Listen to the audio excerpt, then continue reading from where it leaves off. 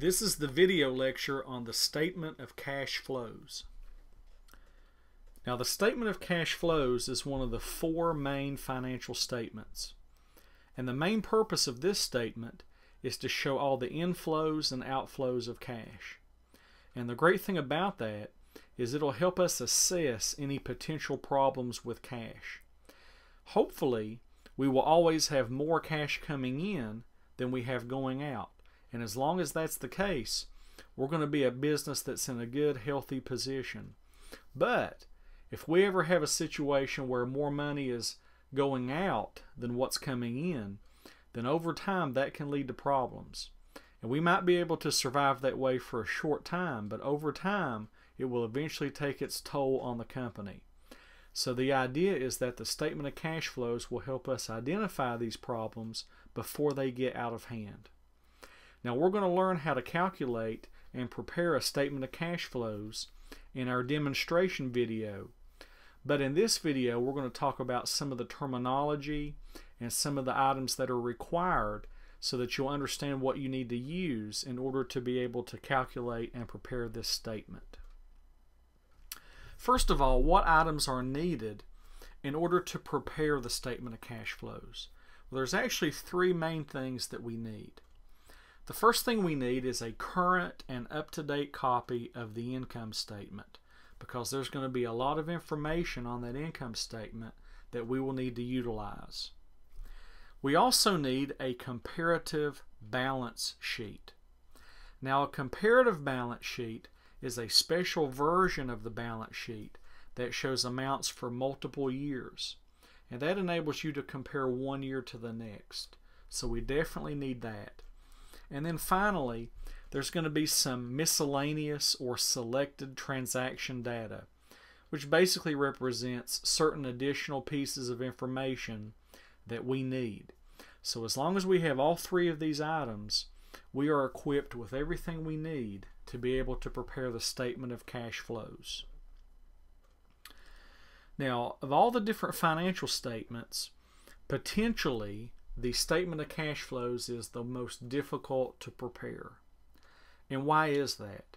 Well, there's actually a very important reason why. And we've never talked about this, but there are actually two different bases for accounting. There's a cash basis and an accrual basis. So we're going to compare and contrast these two bases for accounting. So first of all, you see the cash basis. Now, according to this, nothing is recorded until the cash has either been paid or received. So that would be your strategy if you follow the cash basis. Now, what does GAAP say about it? GAAP says that the cash basis can only be used in very, very small companies. Companies that don't publish financial statements, companies that are not audited, and that's a very, very small minority of companies. So they could get away with using the cash basis, but really 99% of the time we're going to use a different basis. Now, the problem is when we use our statement of cash flows, though, we have to use the cash basis. So that's one of the reasons why it's so hard to prepare. Now, if you look at the other basis for accounting, this is called accrual basis. And according to this strategy, everything is recorded as soon as it occurs, even if the money has not been paid or received. This is required by GAAP. So any company that practices GAAP accounting, any company that issues financial statements, any company that is audited, they're going to use the accrual basis. And that's what we've been using all along. Think about it. Many things that we've recorded have been accruals. You know, we have sales, credit sales. Well, we go ahead and record that, even though we don't have the money. We make credit purchases all the time. We go ahead and record it, even though we haven't paid for it yet. So we've been doing a lot of accrual accounting. But the problem is, in order to do the statement of cash flows, we need the information to actually be in cash basis accounting. So that's why there's a little bit of a problem there. We're going to have to do some converting.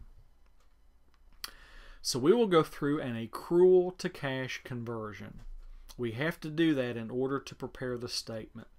We will take all that information that we have and convert that using formulas. And that way we can get the accrual information to be in the cash format. And then we can use it on our statement of cash flows.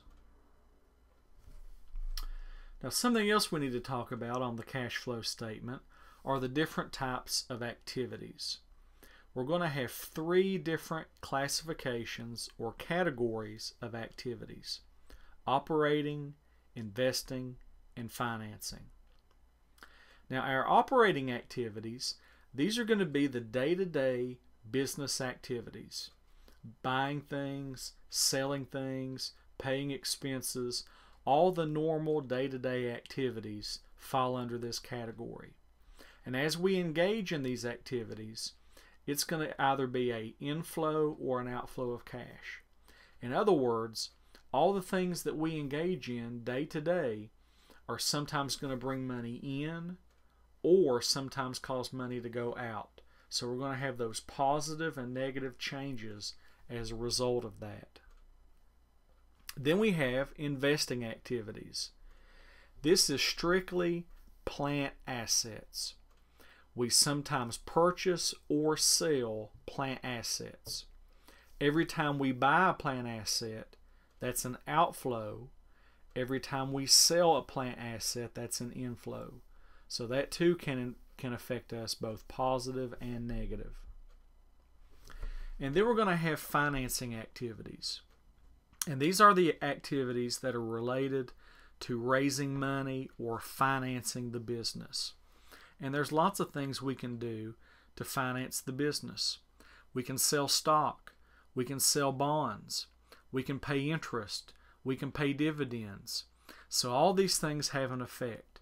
And that again creates both inflows and outflows, positive and negative changes. So all the various activities that we engage in have that effect on our company.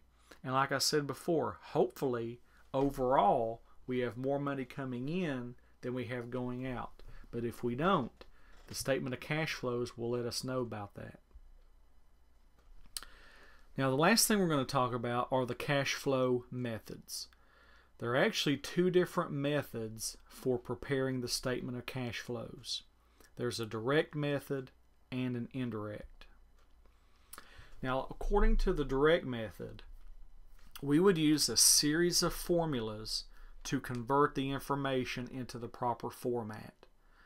In other words, taking the accrual information and converting it into cash. And that way it would enable us to perform the statement of cash flows. So that's one method. But it's also possible that we might use the indirect method. And that method is set up a little bit differently. Instead, we would use a series of adjustments to net income in order to reconcile to the net cash provided by operating activities. So the point of this lecture is to give you some background information on the statement of cash flows, to talk about the usefulness of it, to talk about the different methods, the different activities. That way you'll be familiar with all the terminology. And in the next video, we're going to do a demonstration where we will actually calculate and prepare a statement of cash flows.